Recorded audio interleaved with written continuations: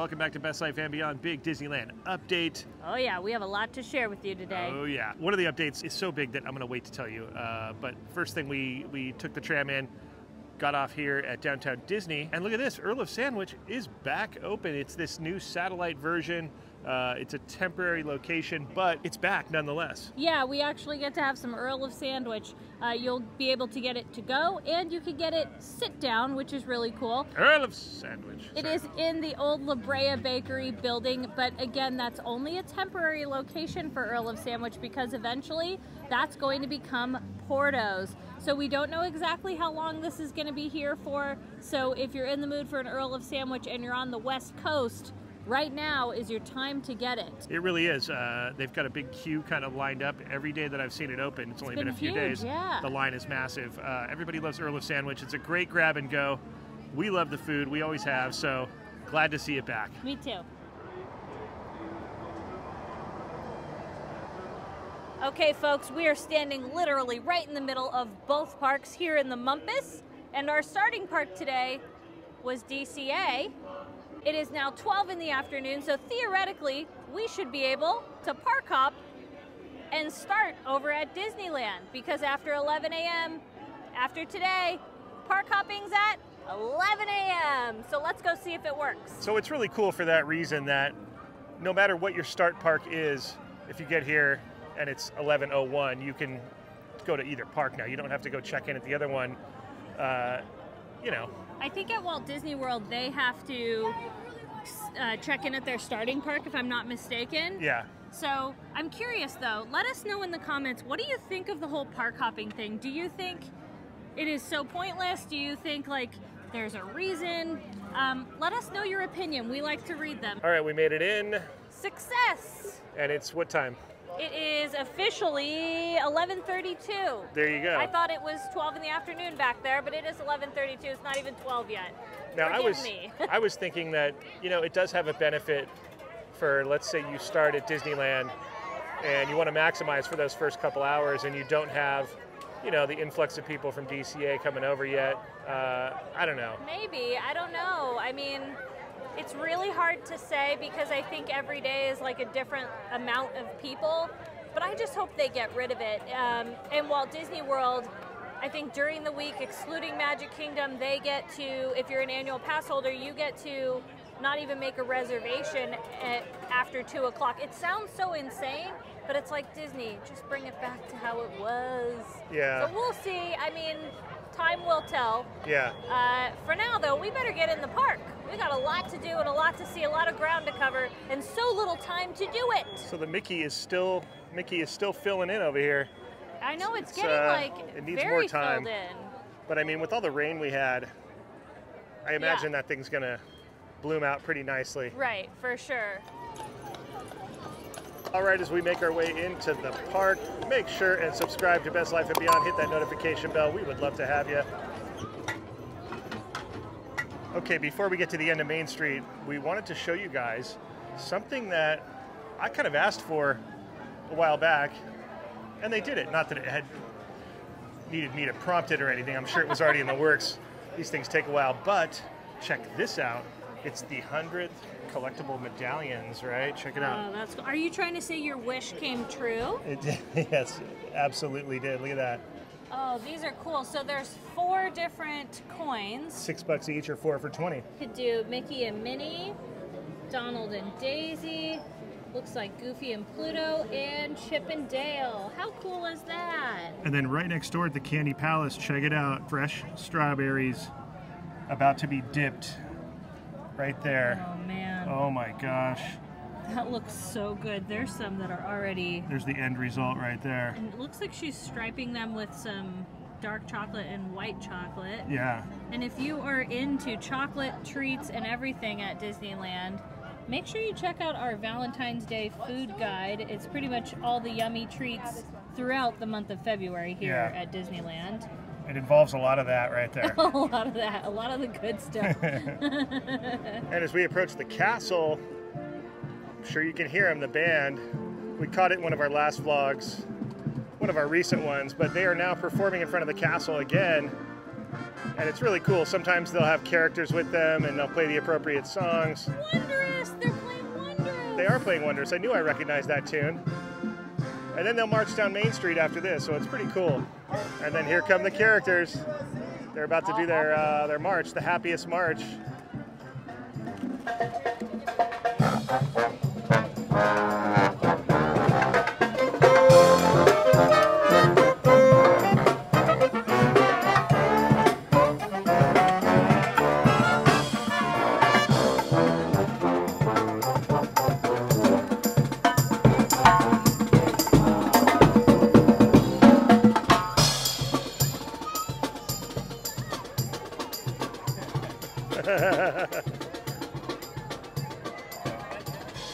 There they go.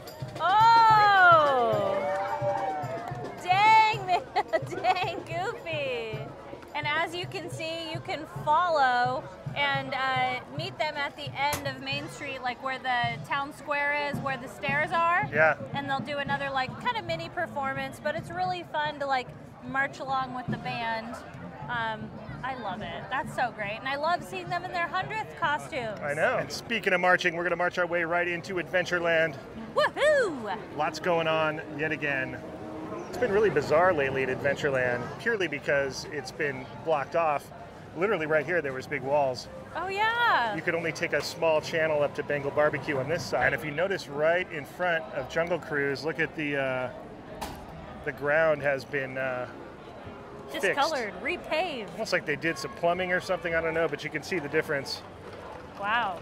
And they haven't like given it any theme yet, because eventually they probably will. You I think noticed so? I noticed they do this first, and then they'll come in and lay like a theming texture, but really? I don't think they're going to take that time maybe and they close won't. it I don't all know. again. They usually do, but anyways, Wow, regardless. look at the contrast. Yeah, the contrast is interesting. I feel like they're going to fix it. Yeah, so it's the ground all the way up to Indy, so I'm imagining they did some subterranean work. They had to have. And I love the sign, coming soon. Temple tours will begin again this spring, courtesy of Temple of the Forbidden Eye. But yeah, there you go. Hey, we have a message from Sala, Katie. Join me on a most splendid No, that's tour. not how he says it. He goes, join me on a most splendid tour of the Temple of the Forbidden Eye. Right? Isn't that how he says it? With an opportunity to partake in the fabled blessings of Mara, eternal youth, great wealth, or a glimpse into the future. What could be more delightful? Tours begin in spring of 1935. Sala. He would say, spring of 1935. You sound... I don't know Who what I sound sounds like. worse, I don't you know. or me? We have another notice here. No items may be removed from this site without written permission from Dr. Henry W. Jones or the Board of Regents of the Archaeology Department, Redford, Connecticut. Oh, wow. Yeah, so they've got some serious warnings. They've got a stake to that claim, and there's another one over there. Says same the thing. same thing, yeah. All right. Ooh, I can't wait. I'm getting like for real Indiana Jones height. Dude. What about you? Temple of the Forbidden Eye, am totally into this. We also wonder if they're going to change it for the new movie, like if they'll make changes that are, appropriate to the new movie. To the new movie. Now, all this work and chaos has probably been upsetting our dear friend here. Did they change this route system, or is this looking the same to you? I don't know. We're gonna have to like look back. I mean, I think that, you know what? This looks a little more pronounced. I think that the wall used to go across because people would sit here. I don't think we had routes coming out. This looks very new to me. Really? Yeah, because people would always sit there. All they did was take the fence down, and then it made a place for people to sit. Didn't they also come out with another Patrick Begora book? They did. So maybe we might have to get the book. I don't know, but the reason I like this is because a lot of times I would come here to check in on Patrick, and people would be sitting here because there was a break in the fence, and they had no idea it was back there, so it's not their fault. But it was always like, it became a kicking spot and a stroller spot. Now, it's going to be hard to sit there. Yeah. It's painful, I would imagine. Do you think Patrick did this? Probably. Let's see. Let's look in. Oh, wow, they redid his little... Look at that. His little window, like, remember with the... Like, they redid it. Yeah, they redid it, because before it had the thatching. So now it's it looks just way like better, that. And you can't remove it. Yeah.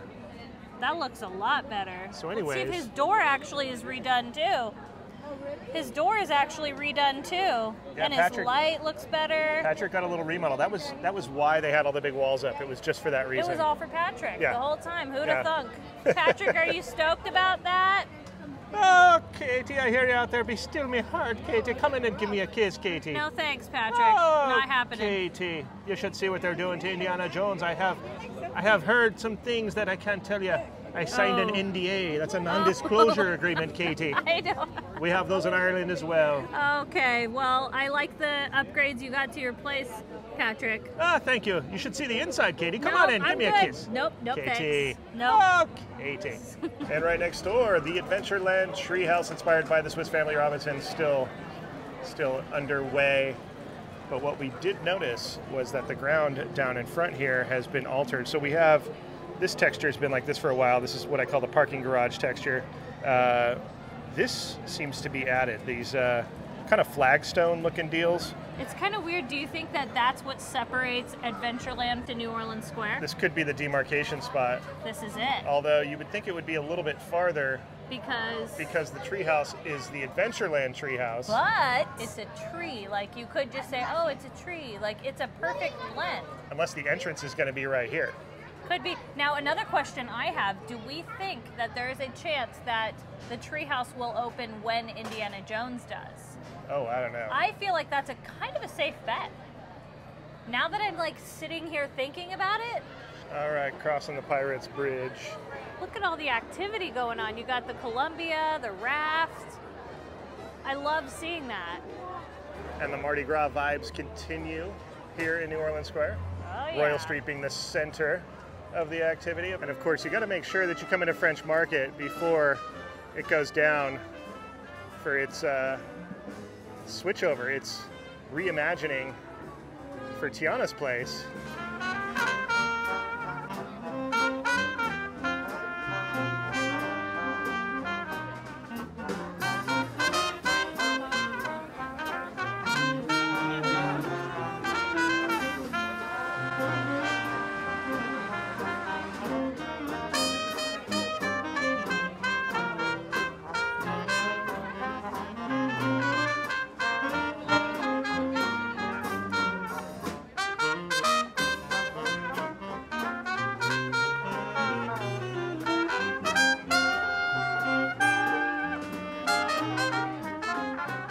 And you got to make sure to come listen to some jazz while you're over here. It's a must. I'm sure that that's something that'll be implemented when Tiana's place comes back around. We definitely won't have it on that stage during the switchover, but maybe they'll play somewhere in New Orleans Square because those guys are too good. And it looks like they're still working on that building at the New Orleans Square station for the Disneyland Railroad. They had a little fire not too long ago. And so hopefully we'll see that back in action soon. And our beloved Haunted Mansion is down for refurb. They're switching it over from Haunted Mansion Holiday back to the OG. There hasn't been anything super concrete as far as the date it comes back. We've heard February 10th. That's the rumor going around, so hopefully that's the case. We'll keep our eye on it. If you hear anything, let us know in the comments. I do love the sign, though. It says, the Haunted Mansion is unavailable while our silly spooks are out living it up. Please visit other spirited attractions in New Orleans Square. And then look at, I love how it's a face. It's so cool. And speaking of not knowing any dates, we still don't have an actual definite date for Splash Mountain when that will go down permanently to become Tiana's Bayou. I can't wait to see that attraction. Right now, currently on a Saturday, this is about a 40-minute wait and we are in February. So clearly people don't mind getting soaked in February. No, but it is a nice day, so I get it. It is a lovely day. It's actually pretty warm for February. But I'm just really excited. I think Tiana's is going to be so great. Yeah, I mean, one thing's for sure, you're still going to have that death-defying drop that everybody screams on. I mean, that's really the selling point, right?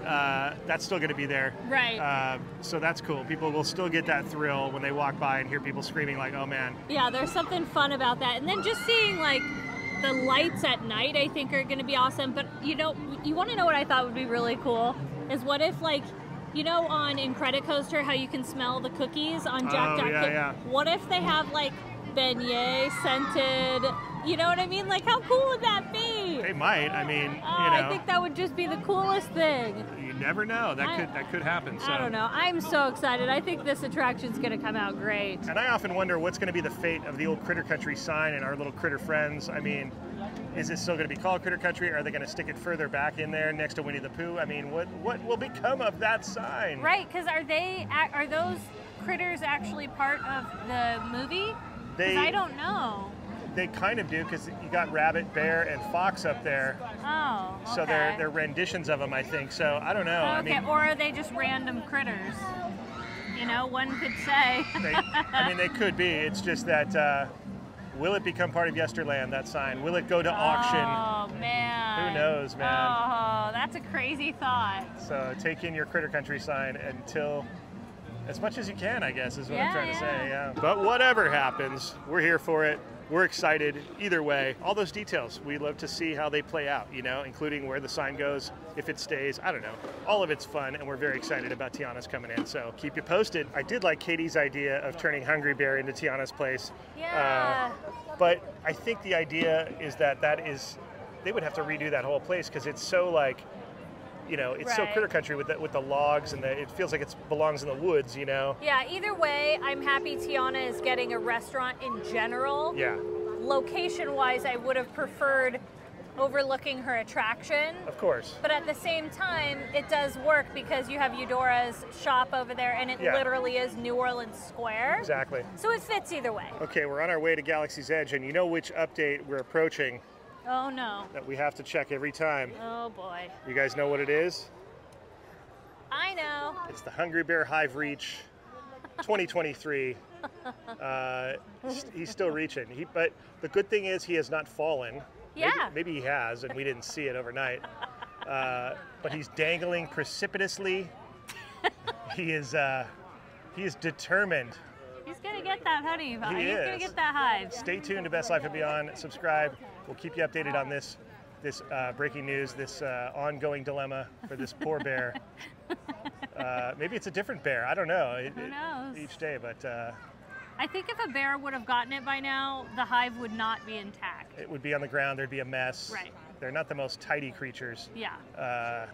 But anyways. Good luck, bear. Keep you updated.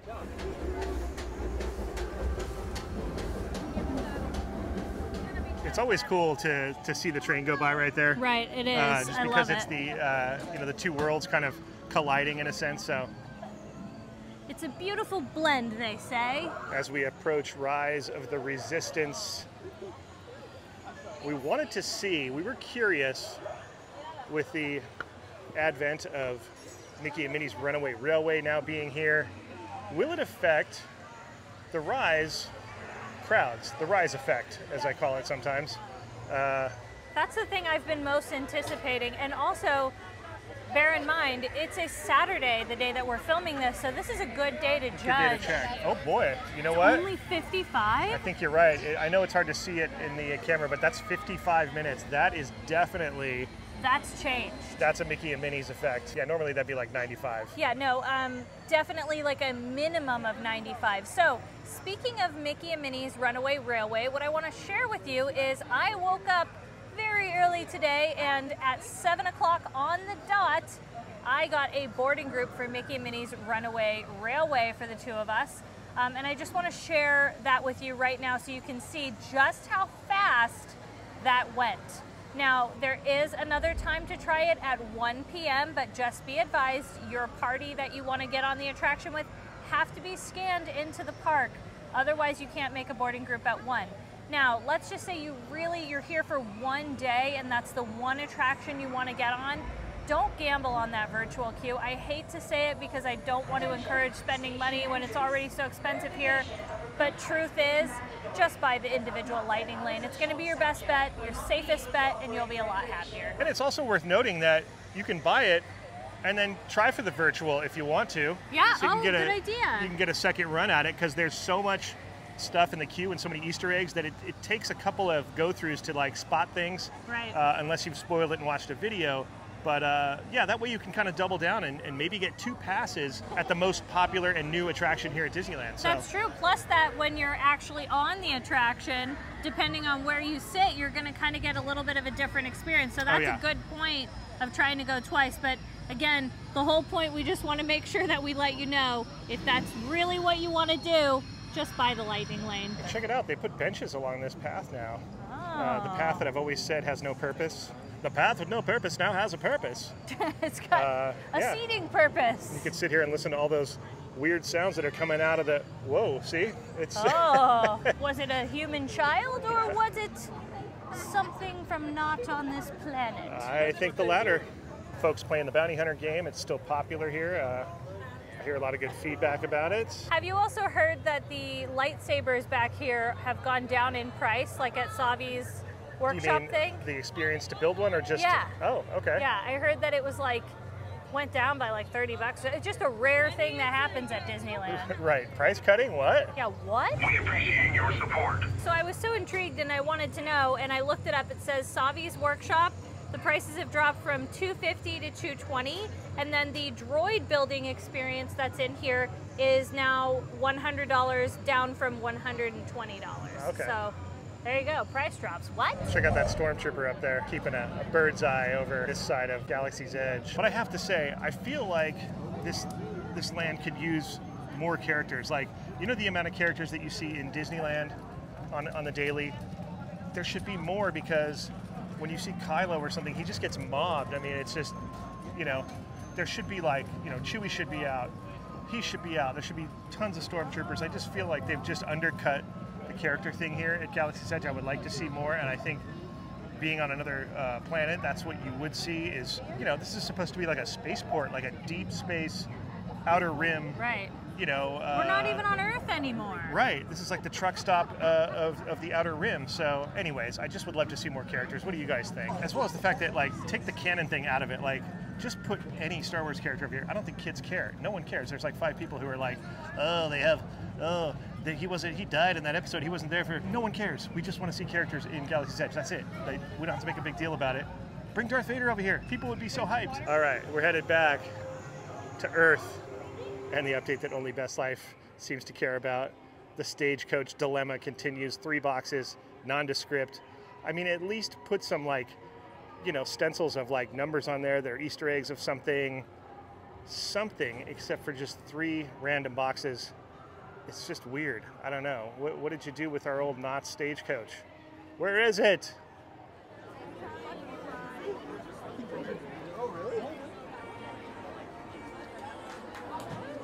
Oh, it's the applause box. It's back, Katie. I love the applause box. Yes. That's like one of the most. Oh, Captain Hook too. Captain Hook, do it! Do it! Yay! Woo! Very good, very good. All right, everyone. Yay! Oh, Katie's messing with him.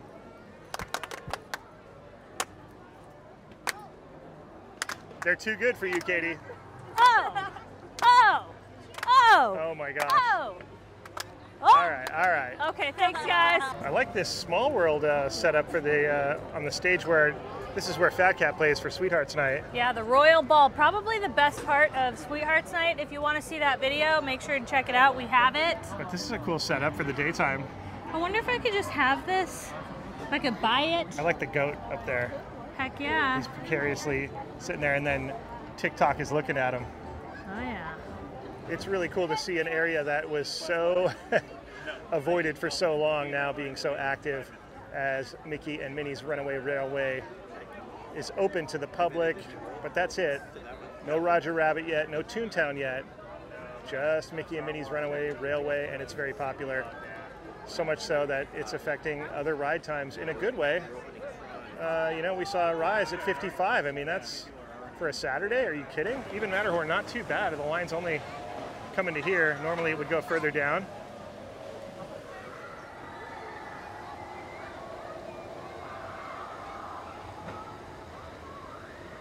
All right, Tomorrowland. Let's see what's going on over here. I think we got some new paint that we're going to check out. Very exciting stuff. For reasons unknown. And we noticed the old Peoplemover skeleton has been painted, and you can see it's not done yet, but they're working on it. Looks like that's the new paint on that side. Katie was asking me, why would they do that? Why don't they just knock it down? Well, they still have to make it look nice because it does have a futuristic look to it. so it still serves a purpose and aesthetically speaking. Right. And they don't want the place to look run down. That's what Walt always said. He didn't want it to look like a seedy amusement park. And I mean, I guess they're not gonna bring back Peoplemover, which, I mean, it's wishful thinking, but it's just not gonna happen. Yeah. I know it is weird that they paint it. It's like, it is odd. Yeah. All right, guys, well, that's going to wrap it up. Hope you guys enjoyed the update. Park hopping now, 11 a.m., which is huge. We're all about that. Yeah, definitely making a difference. Hopefully it'll all go away soon, but this is a step in the right direction, we like to say. The video I want to make is reservations are going away at Disneyland. Let's all manifest it. I can't wait to make that video because one day we will make that video. Someday your dream will come true. That's right. If you enjoyed this video, you can let us know by giving it a thumbs up. And don't forget, please subscribe to our channel. Thanks to our Patreons. Thank you for watching, and we'll see you next time on Best Life and Beyond. Bye-bye, everybody.